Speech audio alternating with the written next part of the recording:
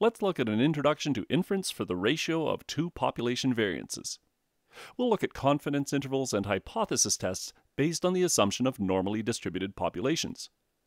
And a warning up front, these methods can work very poorly when the normality assumption is violated, so it's always a bit sketchy using them. Let's take a brief look at an example.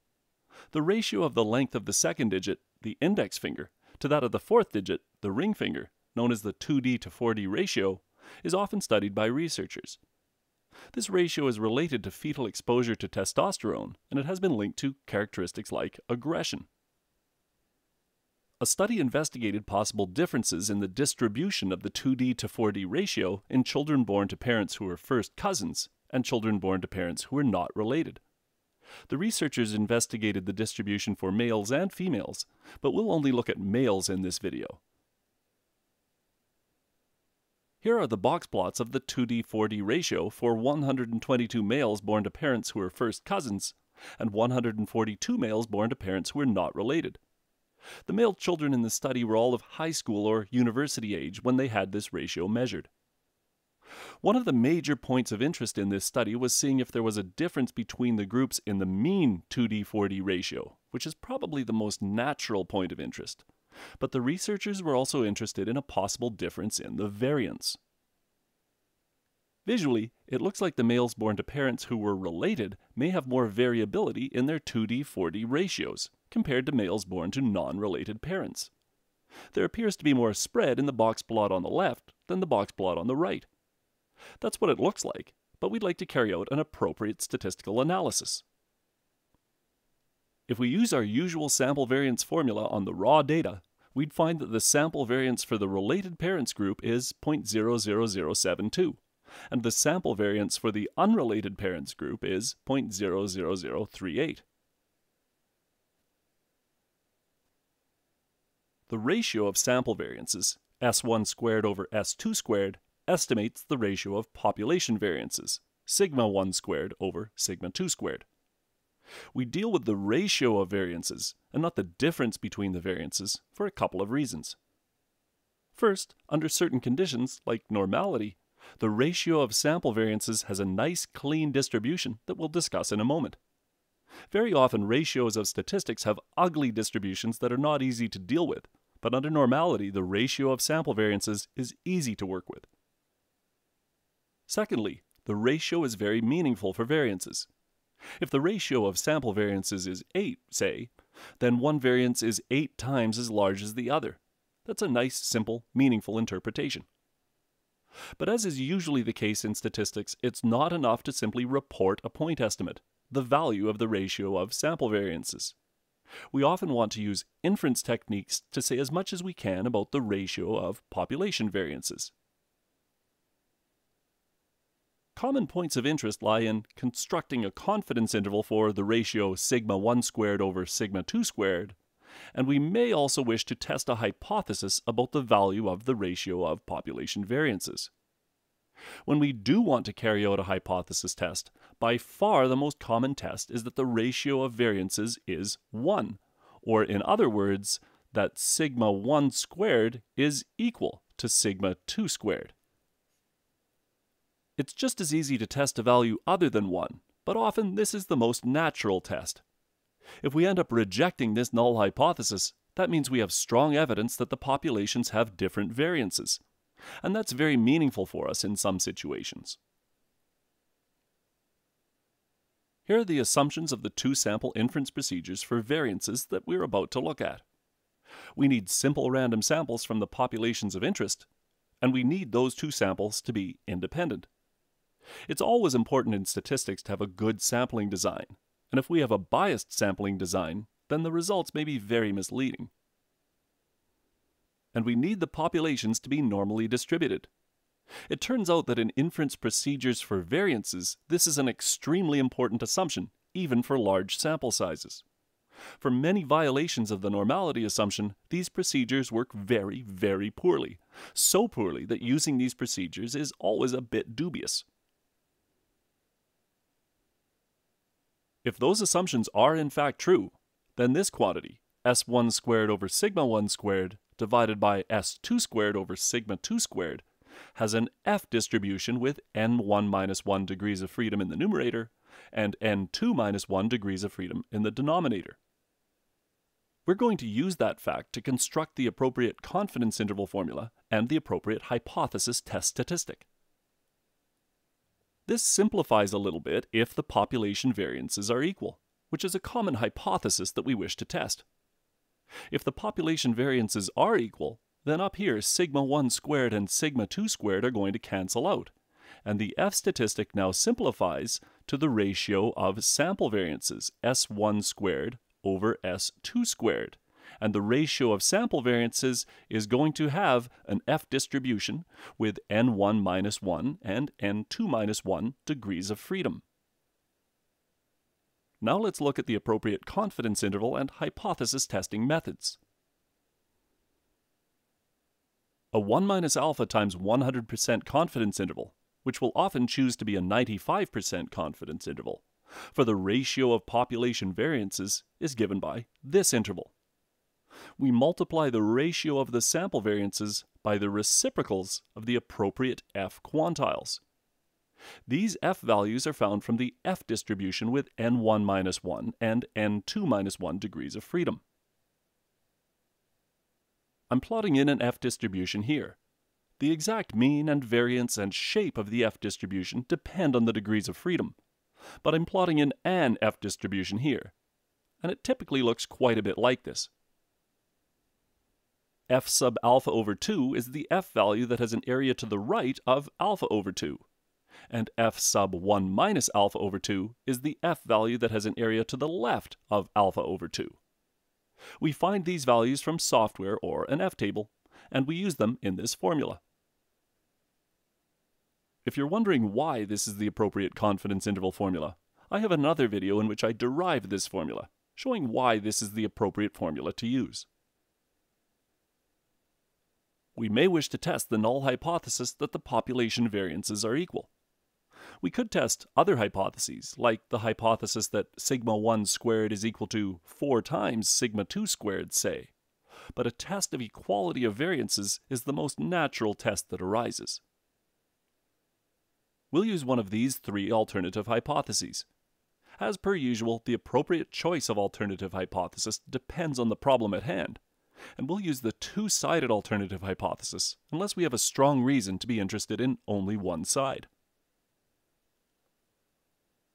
To test the null hypothesis that the population variances are equal, we will use the F test statistic that is simply the ratio of sample variances. If the null hypothesis is true, the population variances are in fact equal, and the normality assumption is true, this test statistic will have an F distribution with n1 minus 1 and n2 minus 1 degrees of freedom. So we will get the p-value for the test using the F distribution. Let's take a look at how we'll do that. Suppose we're testing the null hypothesis of equality of variances against the alternative hypothesis that sigma 1 squared is greater than sigma 2 squared. And this is our F test statistic. If the null hypothesis is true, then this test statistic will have an F distribution with the appropriate degrees of freedom. I'm going to draw in an F distribution here. Once we get our samples, we can calculate the F test statistic and see where it falls on this distribution. I'm letting F with a subscript of OBS for observed represent the observed value of the test statistic, the value of the ratio of sample variances. If this alternative hypothesis is correct, then S1 squared will tend to be greater than S2 squared, and the F test statistic will tend to fall in the right tail of the distribution. Values far out in the right tail give strong evidence against this null hypothesis and in favor of this alternative hypothesis. For this alternative, the p-value is the probability, under the null hypothesis, of getting the observed value of the test statistic or something even greater. And that's simply this area, the area to the right of the observed value of the test statistic. We'll find that area using software, but if we don't have access to software, we can approximate it with an F table. Suppose we had this alternative hypothesis, that sigma 1 squared is less than sigma 2 squared. Here, small values of this test statistic, values in the left tail near 0, give evidence against the null hypothesis and in favor of this alternative hypothesis. The p-value is the probability, under the null hypothesis, of getting the observed value of the test statistic or something less. And that's simply the area to the left of the observed value of the test statistic. Now suppose we had a two-sided alternative hypothesis. Here, values far out in the right tail, or far out in the left tail, close to 0, give evidence against the null hypothesis and in favor of this alternative. The p-value is the probability, under the null hypothesis, of getting the observed value of the test statistic or something more extreme, something farther out in the tails. And we are again going to do something very similar to what we did in t-tests for means. We are going to take the area to the left or right of the test statistic, whichever is smaller, and we'll double it. Then we'll draw a conclusion in the usual ways. A very small p-value gives very strong evidence against the null hypothesis and in favor of the alternative hypothesis. And if we are carrying out the test at a set significance level alpha, we can reject the null hypothesis in favor of the alternative hypothesis if the p-value is less than or equal to alpha. We could also say the evidence against the null hypothesis is statistically significant if the p-value is less than or equal to alpha. I worked through a complete example in another video, but let's take a quick look at the example from the start of this video. I'm not going to work through the calculations here, but we'll look at the results. Recall that we're investigating the variability in the 2d/4d ratio in males born to parents who were first cousins, and the ratio for males born to parents who are not related. And the related parent groups seem to have greater variability. Is there truly a difference in the variability? Or is it reasonably likely to see a difference in variability like this simply due to chance? These F methods rely heavily on the normality assumption. These box plots don't look too bad here. We don't seem to have major outliers or strong skewness, so it might not be too bad to use these procedures. We really should plot normal quantile plots to investigate the normality assumption further, but let's save that for another day. If we carry out the calculations for the confidence interval method discussed earlier, we'd get a 95% confidence interval for the ratio of population variances of 1.35 to 2.68. We can be 95% confident that the ratio of sigma 1 squared over sigma 2 squared lies within this interval. So it looks like the variance in the related parent group is between 1.35 and 2.68 times larger than the variance in the unrelated parents group. One important point to note here is that this entire interval lies to the right of 1. So a ratio of population variances of 1 is not really plausible here, and it really looks like the ratio is greater than 1. So we have pretty strong evidence that sigma 1 squared, the variance for the related parent group, is greater than sigma 2 squared, the variance of the unrelated parents group. That's what the interval tells us. But if we're interested in seeing if there is strong evidence of a difference in population variances, we can carry out a formal hypothesis test. If we wish to do so, here are the appropriate hypotheses. We'll test the null hypothesis that the population variances are equal, against the alternative hypothesis that they are different. Before the study, we didn't know which group, if any, would have a greater variance, and we're interested in a difference in either direction.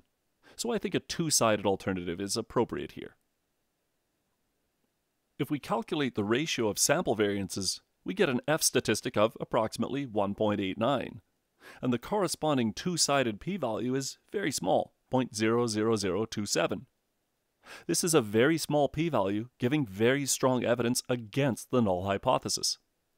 The evidence against the null hypothesis would be considered statistically significant at any of the usual significance levels, like 0.05 or 0.01, or even 0.001.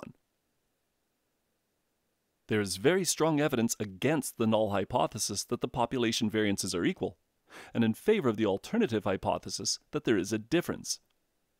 And if we look at the sample variances where S1 squared is greater than S2 squared, That shows we have strong evidence that group 1, the related parent group, has a larger population variance than that of the unrelated parent group.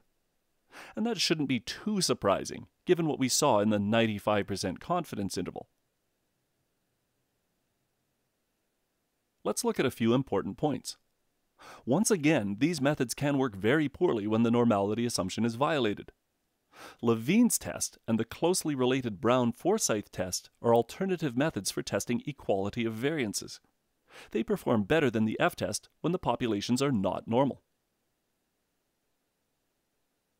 When using an F-table rather than software, it is a little easier to find areas and percentiles in the right tail of the distribution than areas and percentiles in the left tail, simply because of the way F-tables are usually set up.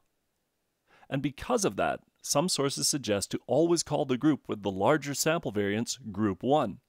In other words, always put the larger sample variance on top.